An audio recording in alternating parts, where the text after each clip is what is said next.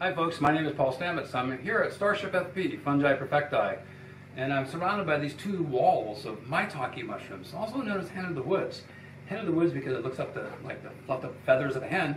But what does Maitake mean? Well, it's a Japanese term, and it means dancing mushrooms. And legend has it that a group of woodcutters, men, were coming down the trail after a hard day's work, and they encountered a group of nuns at the junction of two trails that came together. And at that exact moment, they discovered these wonderful mushrooms, and they started dancing with joy, so they named them Maitake mushrooms. Now, Maitake mushrooms are not only edible in choice, and they support the immune system, but they also help modulate blood sugar levels in healthy individuals within the normal limits.